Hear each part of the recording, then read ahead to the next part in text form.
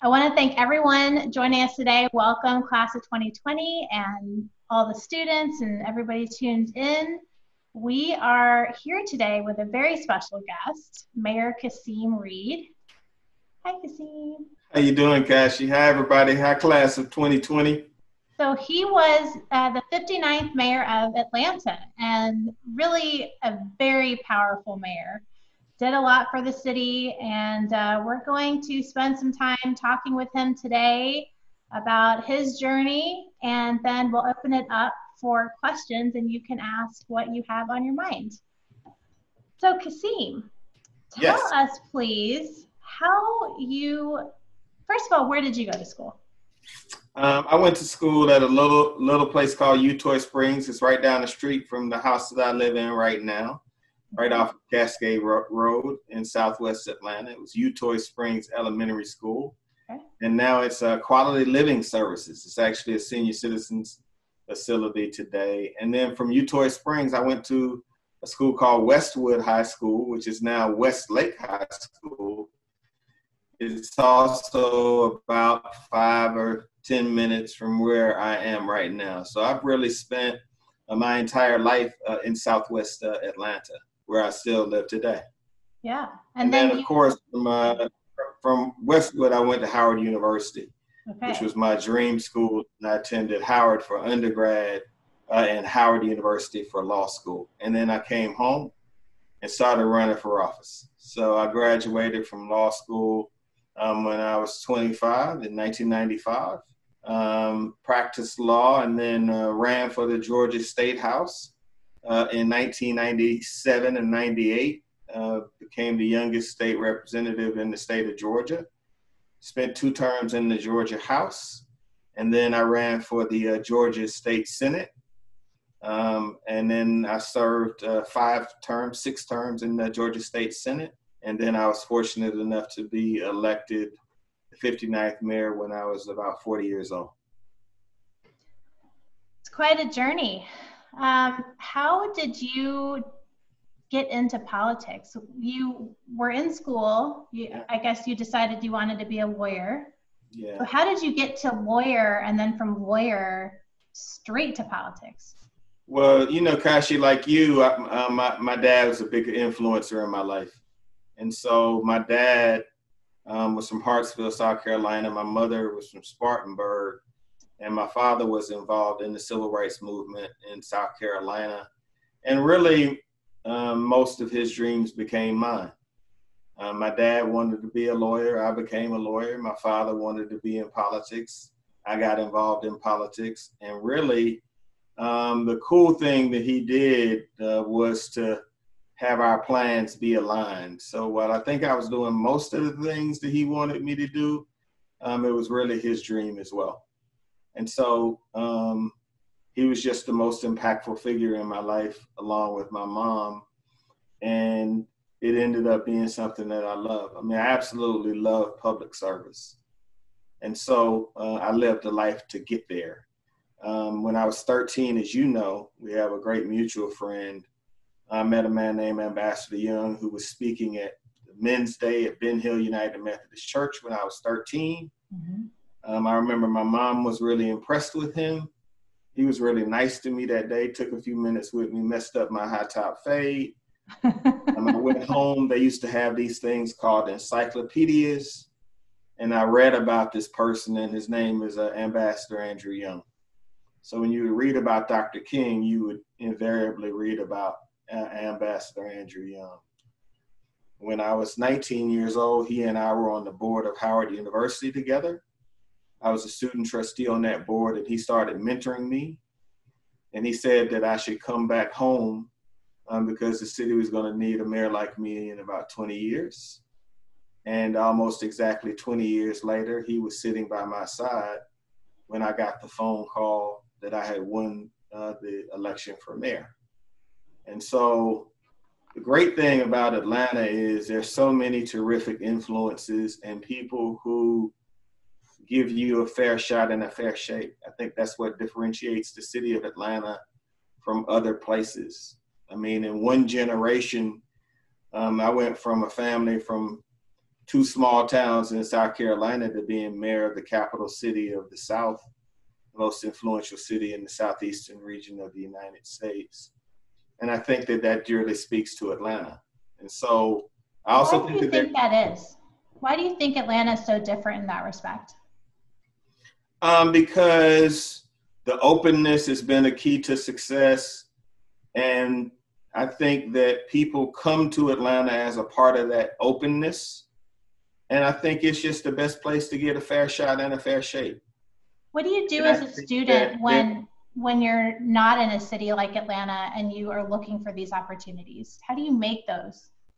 I think that you make them by knowing what you want to do. You have to really know what you want to do, and then you have to put all of your physical and intellectual capacity into living your dream. You owe yourself giving your dream a shot. Mm-hmm. So even if you end up being whatever you ultimately end up being, don't let it be because you never gave what you actually wanted a shot. I remember when I was running for state representative in 1998, I made the decision that if I didn't win that election, that was probably going to be it for me in politics. Because the politicians that I admired had really made their careers early. They had early trajectories. Mm. And so I viewed my run in 1998, which a lot of people thought was a long shot, as pursuing my dream. And then it took hold because I had wanted to be mayor since I was 13 years old. Really? So, why is that? Primarily because of the influence of Ambassador Andrew Young, okay, the influence of my dad, and we mapped out my career in excruciating detail. I mean, I had 5-year plans that were very detailed from the time I was 18 until the time I was 40. Wow. Still have notes from those things. And my dad used to write me letters where he described what my life was going to be like. So, you know, it sounds kind of crazy, but it worked. I mean, whatever works for you, right? If you're a planner, do it, you know, but it's good to have a plan, even if it's a little fuzzy. Yeah, but I mean, for our 2020 class, take your time and figure it out, but don't take forever. Right. Then once you know what really makes your eyes open up in the morning without an alarm clock, what makes your heart race a little faster.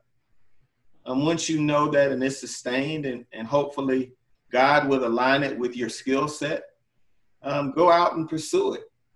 And pursue it in a way where you can sleep at night knowing that you gave it a real shot. And that's why I'm delighted to be here with you and the folks from SuperNova today. Well, we appreciate it.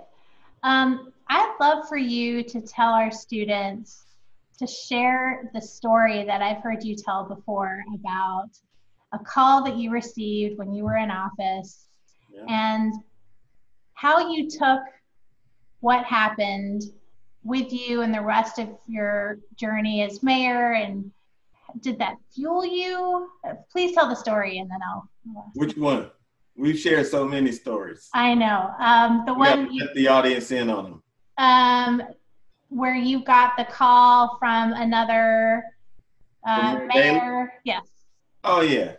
So in the world of mayors, Mayor Daley is viewed as, I mean, he was one of the most talented, accomplished mayors in America. And when I first got elected mayor, in my first year, I did pension reform because the city of Atlanta was going broke.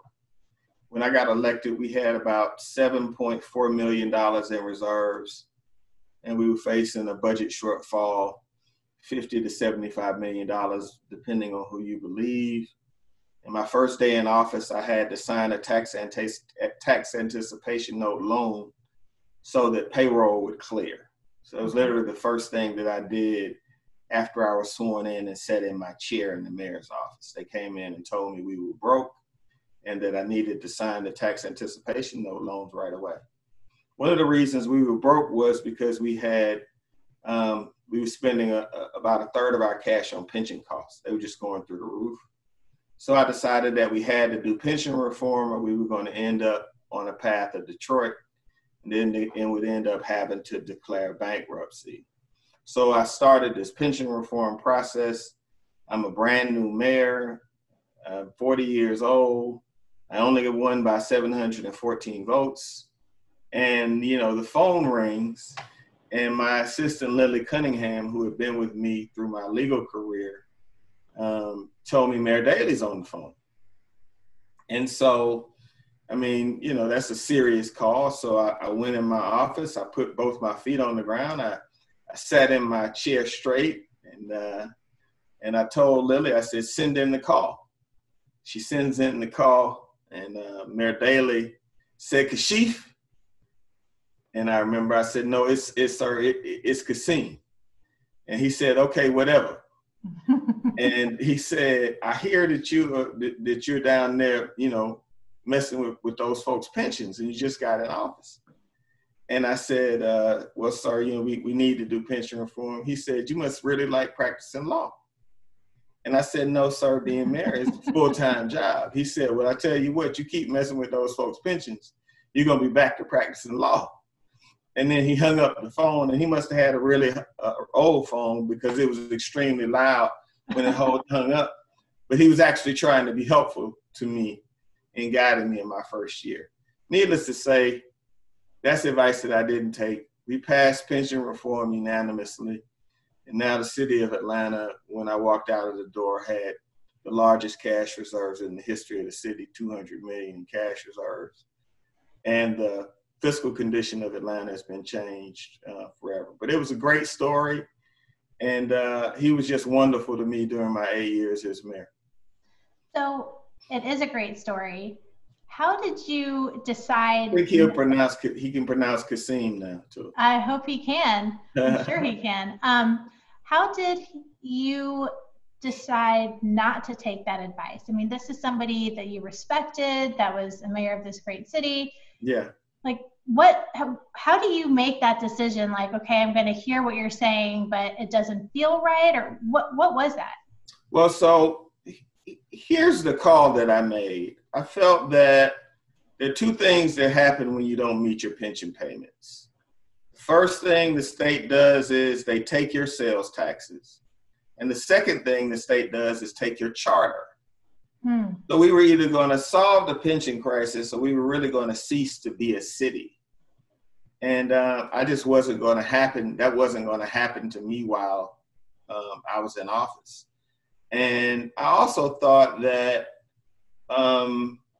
there's a book called Instruction to Deliver by Michael Barber. And it basically says that if you get the fundamental operations of a city right, you're able to do the things you're actually passionate about as a public service. Basically, if your taxes aren't going up, your water bills aren't going up, you're not getting knocked over your head when you go to your car, you feel like your neighborhood's safe, then if someone says that we need to open recreation centers to help children citywide, if someone says we need to provide warm meals for children citywide, if someone says we need to expand green space in the city of Atlanta citywide, you're more likely to get a yes on those other things if you get a yes on the basics. So that's the way that I wanted to govern. If we hadn't done pension reform, we would have had to have passed massive tax increases in the worst recession since this one. So I was elected in 2009, sworn in 2010. That was in the midst of the worst recession in 80 years.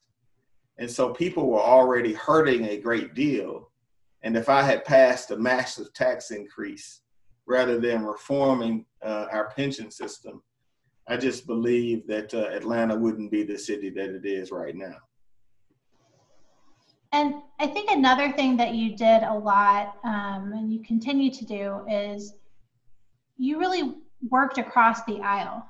And so why was it important to you, even though there were people that thought very differently from you, why was it important for you to do that? Many people in your place have not chosen to work across the aisle. So why did you decide that that was the route you wanted to take? And how do our students today apply the principle that you decided to take to their careers? Well, I worked across the aisle because of the training that I had received in the General Assembly. See, I actually spent longer at the Georgia state level, 4 years in the House, 7 years in the state Senate, than I had in municipal government. So, as you know, from your deep roots in Georgia, in order to make real change and move real progress through the state, you have to have bipartisan support. It's just the nature of the state. Mm-hmm. And you can do that without sacrificing your morals and your values, because no means no, whether you say it loudly or softly. I ran for office to do amazing things and to get things done. And what I wasn't going to allow was to have bad relationships that weren't based in anything or that weren't based in issues that related to my job as mayor keep me from succeeding. I mean, when I got elected, unemployment was higher than 10%. And so Governor Deal, who was a Republican governor when I was mayor, and Governor Perdue, they understood that for the state to succeed, Atlanta had to run well and thrive and be prosperous. Mm-hmm. And so Democrats and Republicans, might disagree on 75 to 80% of things. So work very hard on that 20%. And when you need things done for your folk, you're more able to do them. I mean, at the end of the day, people elect politicians to win for them. To the extent that they believe that you're winning more for them than you're losing, you tend to keep getting elected and you tend to keep winning. Mm-hmm. And because of that, we were able to do some amazing things, and we were able really to get unemployment down to the lowest levels until recently. And so how do you look at the projects we passed, we couldn't have done them without having those bipartisan relationships. Absolutely. And so how do students take that mindset into the world that they're encountering today? I think you take that mindset, one, because it's healthier for you. You can't walk around angry all of the time. I think that that's personally unhealthy. And I also don't think that it's best for our community or the country. We cannot continue to stay angry at one another in the manner that we are right now and have a great America. And that might seem like a big conversation, but it's really a very local one, that we just get more stuff done when we're cooperating. Mm. And so right now, that notion is taking a tremendous beating, but it's still right in my belief. I believe that when you choose cooperation over conflict, you have a better opportunity to get big things done that help the most people, which really ought to be the only reason you're in politics. Right? The only reason you should be in politics is because you want to do good on a larger scale. So the things that I'm interested in sitting in my home right now, I was interested in before I was mayor of Atlanta. But the difference is, if there was a community that was having issues with crime, I could hire 900 police officers, build the biggest police force in history, drop crime by 40%, drop teen crime by 25%, arrest less young people, open up recreation centers, put 2,500 people in recreation centers, drop teen crime, stop more people from getting police records. But it's the same thing I feel right now. Right. But when you're a mayor, you have the lever to move in that direction. And so I think that's really what the essence of politics is about. So one more quick question for me, and then we'll go to students. To follow up on what you just said, I know you're also investing in technology companies and other companies. Yes. Do you see parallels between how you can help as mayor and how you can help through technology and private industry? Absolutely. I mean, if you look in the tech space, one of the biggest things we did in the technology space was we started an entity called Engage. That was my idea. Mm-hmm. So after taking multiple trips to Silicon Valley, what I learned in Silicon Valley was that Atlanta's big companies weren't investing in the early stage funding. So I went to the largest companies in the city of Atlanta and got them to put up between 1 million and 2 million per entity. They raised 15 million for early stage investment in terrific startups. It also creates a relationship between the Coca-Cola and the Wells and the SunTrust of the world, which were highly risk averse around Atlanta's technology businesses. And now through Engage, they're having that conversation. The other thing we did was to be present and be involved. Anytime there was a startup opening that I was invited to be involved with, I wanted to be there. When you started SuperNova, it was an easy meeting for you to have. I wanted to be there because the mayor is an amplifier of positive things. And I know from all of my visits to Silicon Valley and Palo Alto and all of the rest in San Francisco, that Atlanta has the technology talent to be the center of gravity in our part of the United States of America. I know that because when you're in Silicon Valley, you can't go anywhere without bumping into anybody from Georgia Tech. Mm-hmm. And one of the reasons that NCR is near Georgia Tech right now is because of a conversation just like this one between myself and Bill Nudie, who moved 5,000 jobs from when NCR was in Gwinnett and built a $250 million campus a few blocks away from Georgia Tech. So my point is, when you are mayor, your ideas and your passion end up in concrete results. So that was Bill Nudie leading a great company and me having the opportunity to meet him after he expressed his disappointment in what the city was doing in the technology space. And we changed that and ended up building what I think is a part of the fabric of Atlanta as the center of gravity in the Southeast and to be the dominant city in the Southeast. I remember when I first got elected mayor, everybody used to talk about Charlotte, North Carolina, and Charlotte this and Charlotte that. You don't really hear people really talking about Charlotte as a competitor to the city of Atlanta anymore. And so I think everybody in a leadership position has an obligation to push the ball as fast as they can, and that's what I try to do. Yeah, and you definitely pushed hard. I have a question from a student. Yes. Anthony would like to know, is there a difference between a role model and a hero? And if you think there's a difference, then who is one of your role models and who is one of your heroes? I think that there's a difference between a role model and a hero. I also think that they can be the same. So that it's a kind of a false choice to have them be exclusive. Obviously, beyond my dad, my role model really was Ambassador Young, because he took an interest in me when I was 20 years old and really has been a presence to today in every aspect of my life. I mean, this is a man who, at 86 years old, your phone will ring and he will say, "This is Andy. I was just thinking about you." Mm-hmm. With everything that he's done.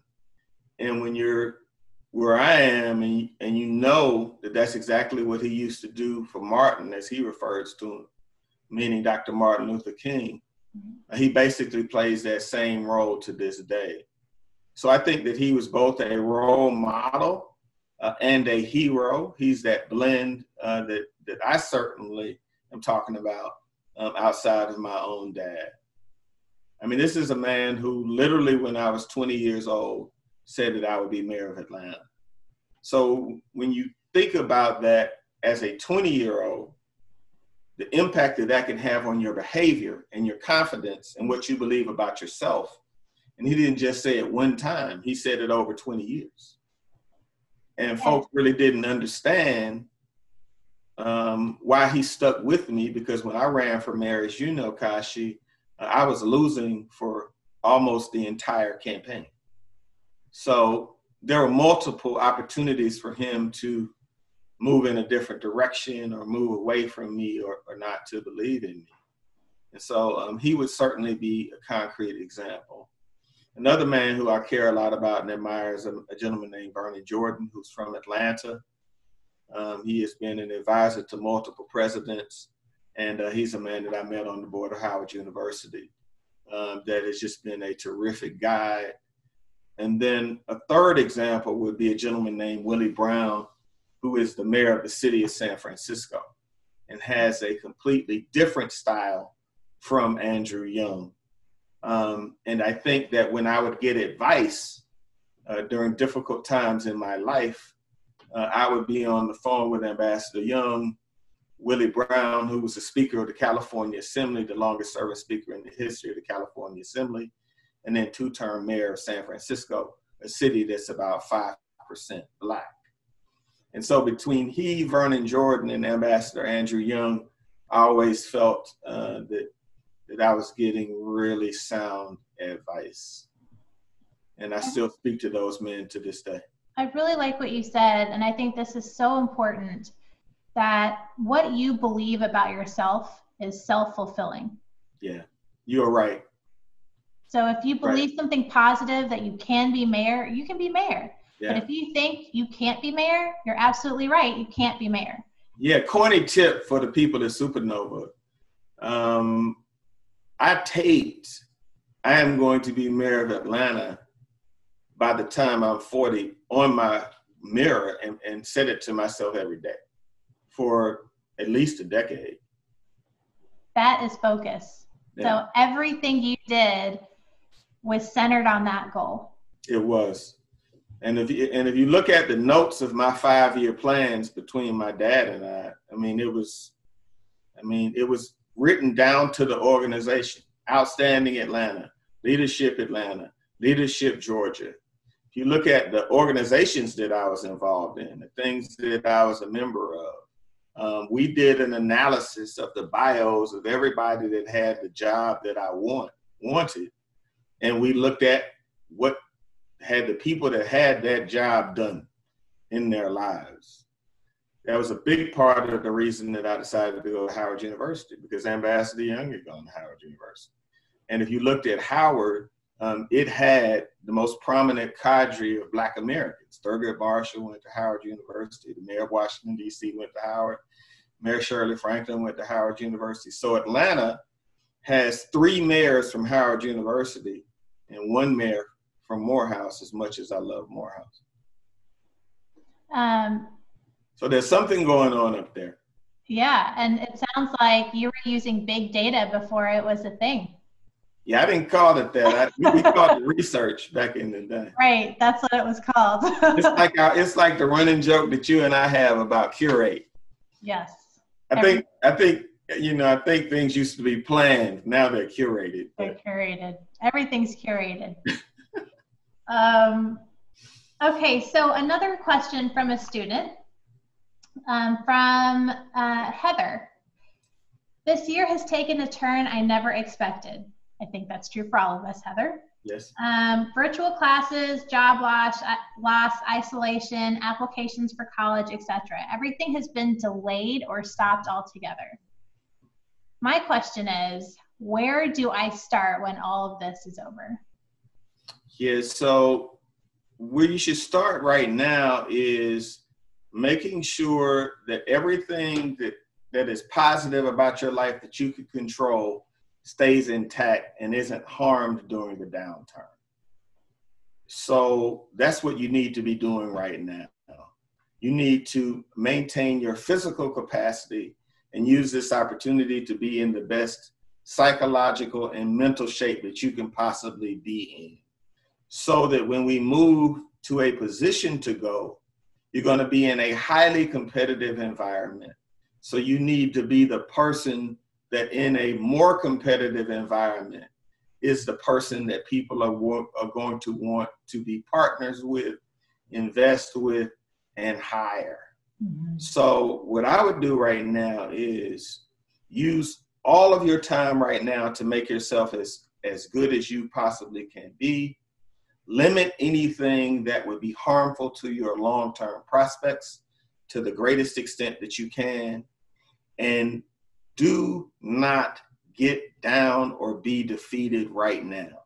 Know that when things begin to be more normal, because they're not going to be the same ever, that you are well positioned to be the person that people say yes to. And you have to be optimistic right now. When we come out of this pandemic, not into normal, but into a new reality, you're going to have to be vibrant and optimistic and healthy. One of the biggest pieces of advice that I constantly give to young people is you are not going to be young forever. And that you have to use your physical capacity right now, because you're not always going to have it. And when you're sitting in your teens, your 20s, and your 30s, you literally believe that you're going to have the ability to stay up all night, have no sleep, jump up and go to work forever. And I'm telling you, you're not. And it makes a massive difference in how those years were used. If one were to look at the arc of my career and the arc of a whole lot of other people that have had some success in their lives, it is their utilization of their early years, which is the springboard for whatever happens in their 40s and 50s and 60s. So use it, act, make sure you're healthy. Yeah, it's like laying a good foundation, right? Yeah, and then from there you can do whatever. It is like that, but it's even more. It's being a beast while you can be a beast. Yes. You are not a beast at 40 or 50 years old. You might be a beast in your mind, but if I were in office right now, I wouldn't be worried about a guy who was 50 years old running against me. I'd be worried about somebody that was 25 or 30 or 35 who would get out and knock on 1,000 doors and go to every single event and campaign until 2 or 3 or 4 in the morning. That is a physical capacity issue. That's a force multiplier. And I'm sorry to go long about that, but I thought it was a pretty big deal. Great advice. Along the lines of advice, what is the best advice you have gotten so far? And that question, I just saw it, is from Brian. The best advice that I've gotten so far is to take advantage of your physical capacity and to act. The world is decided by people who took their shot and who didn't. We live on a planet with 7 billion people on it, and about 95% of the 7 billion people wake up every single day to do a job to sustain themselves. Think about that. There are 6.5 billion people on Earth who wake up and go to a job where the purpose of the job is to feed themselves, clothe themselves, and keep a roof over their head. Mm-hmm. So there are really about 500 million, let's be generous and say 750 million people on Earth who are waking up to do what they are passionate about. The tool that you have to determine your outcome is your physical capacity and what you do with your time, and whether you talk about it or live it. And what I decided was win, lose, or tie, it wasn't going to be because I didn't go for it. Right. And that's what I think that the class of 2020 has to think about every day. You know yourself. You know what you're doing better than everybody else in the world. Are you really living a life that is consistent with what you dream of doing, with what's in your head, with what makes you smile? I loved every single minute of being mayor of Atlanta. I loved it all. I loved it all. Yeah. And how do you love the tough moments? I think that because you have to love it all. You know what you're getting into when you run for high office. You know it. You know what you're getting into when you found a company. You know what you're getting into when you become a teacher. You know what you're getting into when you become a nurse. I mean, I think of all of these people on the front line who are going to work every single day while me and my family are at home. So much of that is driven by passion. Mm-hmm. And so that only comes from what you do with your physical time. You know, quick story. There's a kid, he's 13 years old. He's in Charlotte, North Carolina. He's a child of a single mom. Decides he wants to help his mom. Goes downtown, calls the Charlotte Museum. He's a 13-year-old kid. People in the Charlotte Museum hang up on him. He keeps calling. They keep hanging up on him because he's a kid. He takes the bus to the Charlotte Museum. He goes into the Charlotte Museum. People on their lunch break. He sees a pail, a bucket, and mop. He takes that mop. He starts mopping up. They return and see this kid mopping. They ask him what in the world he was doing. He said, I've been calling to try to get a job, but nobody will respond to me. He's 13 years old. They give him a job at the Charlotte Museum doing odds and ends. That kid ends up becoming Anthony Fox. He becomes the 17th Secretary of Transportation for Barack Obama. That kid becomes the mayor of Charlotte, North Carolina. The example is do something. Right. What is the difference in his life and somebody else's life? We're all at our house thinking, man, I would love to do this, do that. Mm-hmm. The difference between the people that we are aware of is that the ones that we know about, they did something more than contemplated. And they did it in a decisive way. Mm-hmm. And that's my advice to the class of 2020. I think we're a little over time, so that is some great advice to end on. Take action. Don't just think about it, but once you've thought about it a little bit and put your plan together, launch whatever it is you want to do, because you can't be successful until you do it. Which is also the story of so much tech success. Right. The thing that I love about folks in your space, they go for it. It might not work. It might not make sense. It scares me to death sometimes when they explain what they're doing, but they're going for it. Right. Yeah, that's true. Well, you definitely went for it, and we hope that you continue to do that. I want to thank you for joining us today. I want to thank the class of 2020 and anybody else who's watching us for joining us today. We've talked about him quite a bit. Our next speaker coming up, Ambassador Andrew Young, will be our next guest. And so, wow. Yeah, so from one mayor to another, one Atlanta mayor to another. So please make sure you tune in for that. You can find us by searching SuperNova Commencements anywhere on the web. These videos are going to be posted for you to use as a resource again and again and again. Congratulations to you graduates for finishing. That is a hard thing to do in life, and it's a very important skill. We want to know what you are up to, so leave us a comment, share your success and any other questions you might have, and remember that it is a blessing to be a blessing. So see you next time. Congratulations, class of 2020. Thank you, Kashi. Thank you. Bye.